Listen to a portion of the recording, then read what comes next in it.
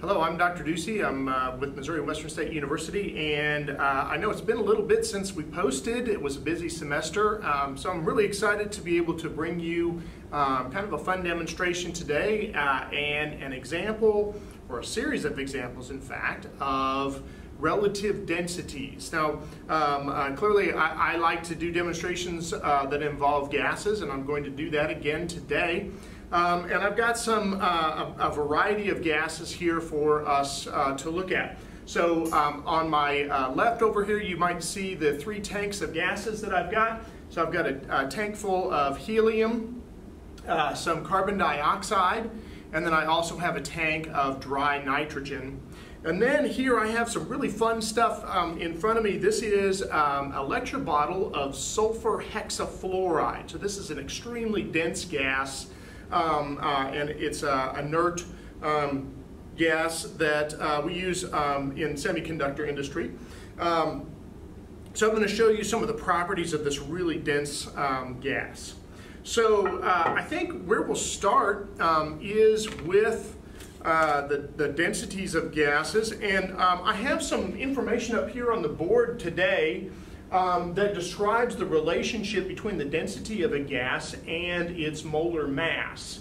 So in general, the density of a gas is directly proportional to the molar mass through this equation right here.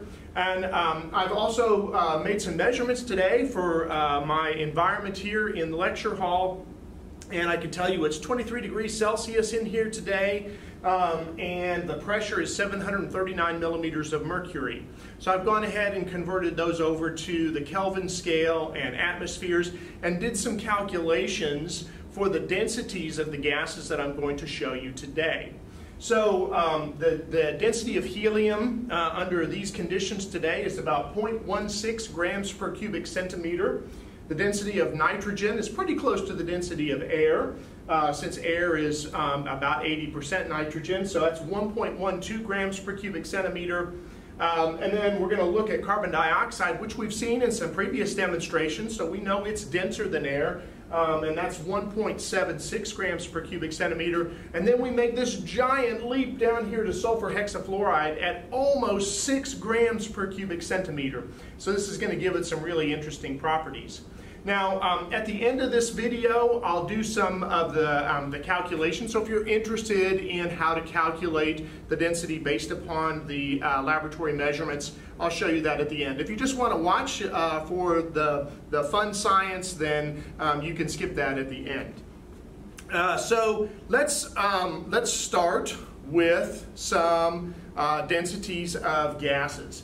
So I'm going to put some helium into my, whoops, and let's make sure that everything is shut off. I'm going to put some helium into my balloon here, and then we're going to tie our balloon off, and we're going to look at those densities. So let me go ahead and get my balloon filled up with some helium.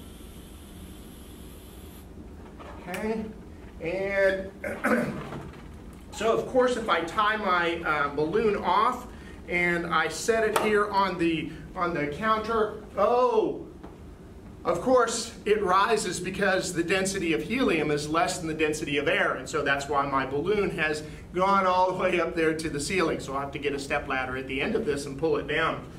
So there's one example of the relative densities of helium compared to air. Now we've seen the densities of carbon dioxide before with some of the demonstrations I did, but I'm going to get some carbon dioxide in a balloon here for us because we're going to use it in just a little bit, and I'm also going to get some dry nitrogen. So let me go ahead and get my, my carbon dioxide filled up.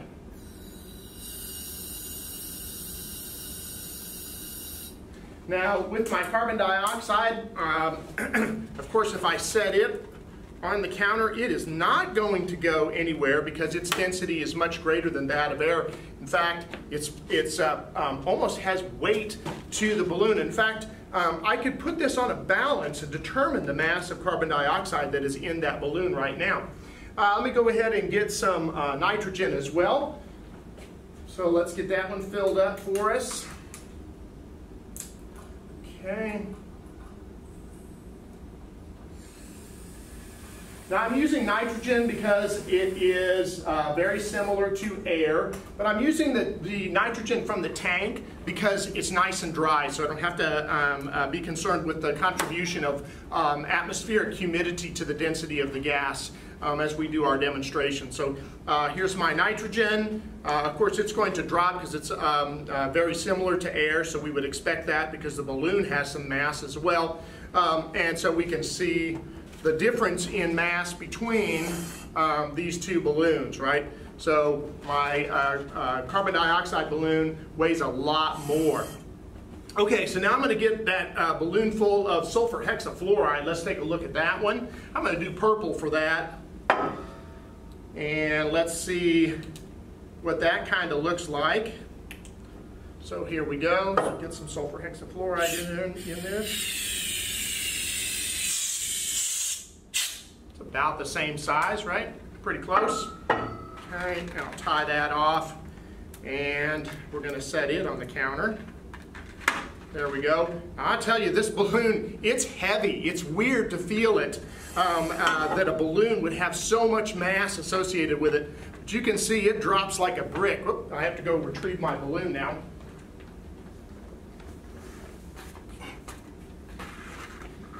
So this thing has quite a lot of mass because of the density of that sulfur hexafluoride. So sulfur hexafluoride, my carbon dioxide, my carbon dioxide, there we go, and then my dry nitrogen. Now what I want to do is I'm going to demonstrate the density of that sulfur hexafluoride by placing some sulfur hexafluoride here into this container, and we're going to see it fill that container. So in order to do that, I'm going to take this nitrogen balloon, I'm going to put it down there in the bottom of my container. Now again, because it's more dense than air, it's going to displace the air out of my container, and we should see that nitrogen balloon rise because the difference in density between the two. So let me go ahead, I'm going to start to feed some sulfur hexafluoride into it. And here comes my balloon. It's starting to rise. And we're going to try and fill it up as much as we can. So basically I'm going to let that nitrogen balloon spill out of there, because that's the point where I know it has completely filled my container.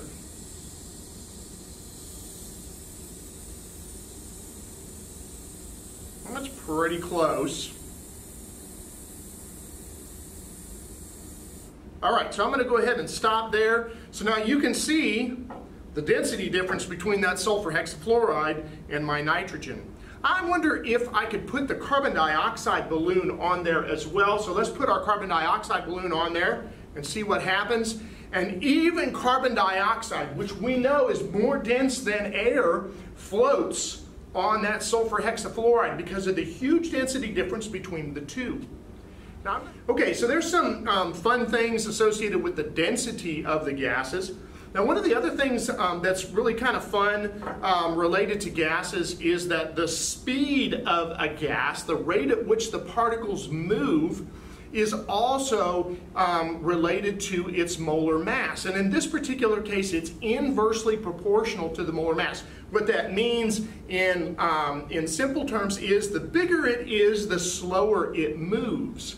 Now right now I'm breathing out and in a whole bunch of, well, breathing in nitrogen and oxygen, and I'm breathing out nitrogen and oxygen and a little bit of carbon dioxide as well that I'm expelling. And so the sound of my voice is really related to the speed of the gas particles that I'm breathing out as they cross my vocal cords. So this is why if we take some helium, so let me get a little bit of helium here, right? And we do, of course, that fun thing that we do with helium, where we breathe it in and then talk. So I'll breathe in my helium here, and I'll talk, and it makes my voice very high. And that's because the speed of the helium atoms were moving very fast. In fact, they're moving almost twice as fast as the particles of gas in air move. So the sound of your voice gets much higher. Now, you might wonder what happens if we do the same thing with sulfur hexafluoride since it's so big, okay? So what I'm going to do is I'm going to try and get a big breath of sulfur hexafluoride. Here, let's put a little bit more in here, okay? And we'll try and get a big breath of it. We're going to see what happens. Now, if the same thing occurs that we saw with the helium, then my voice should get very, very deep, right? Okay, so let's get a big breath of the sulfur hexafluoride, and my voice should get very deep. So now you can hear how low my voice got. Let's try one more time. So my voice gets very deep as I expel the sulfur hexafluoride because those particles are moving much slower. So, got to get that sulfur hexafluoride out because I don't want it to sit in the bottom of my lungs because I need the oxygen, of course, to get in there. So there you go. There's a quick demonstration of the relationship between the molar mass of a gas, its density, and the speed at which those gas particles move. Now, a note before I finish, and again, I'll do these calculations that I did for you in just a little bit, so if you hang on, you'll see those calculations pop up in a short addition to the video.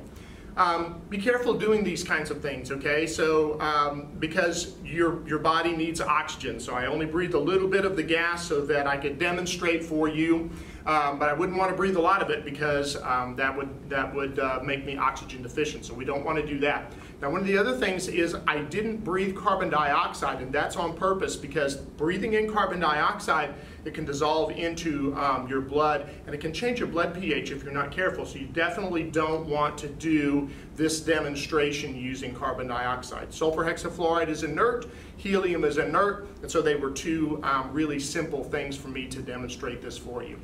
All right, that's it for today. Again, hang on if you want to see the calculations and how I did those. Otherwise, have a great day, and we'll be doing some more videos soon, so stay tuned to our YouTube channel. Okay, as promised, here is a quick example of how to calculate the density of a gas based upon laboratory conditions. And so, as I showed earlier in the video, the density of a gas is equal to its pressure times its molar mass divided by the universal gas constant and the temperature. It's important to note as you go through these calculations that the pressure is in units of atmospheres and the temperature is in units of Kelvin. So I told you our laboratory conditions were 23 degrees Celsius and a pressure of 739 millimeters of mercury. I got that off our barometer. And so I'm going to go ahead and do those conversions so that they're in the appropriate units. So I'm going to add 273 to my temperature to convert over onto the Kelvin scale, the absolute temperature scale. And then I divide by 760 millimeters of mercury because 1 atmosphere is equivalent to 760 millimeters of mercury. And that gives me a pressure of 0.972 atmospheres. I'm just going to do two calculations for you. I'll do the calculation for the helium gas. So helium has a molar mass of about 4 grams per mole. And so if we plug in all of these values into the equation that you see here above, where our density is going to be 0.160 grams per mole. So it's a very low density, and of course we saw our helium balloon fly all the way up to the ceiling. The density of the sulfur hexafluoride is a lot more because the density, or the molar mass rather, of sulfur hexafluoride is 146 grams per mole. It's a pretty massive molecule. And so if we plug in our values based on that 146 grams per mole for sulfur hexafluoride, we come up with a density of 5.84 grams per mole.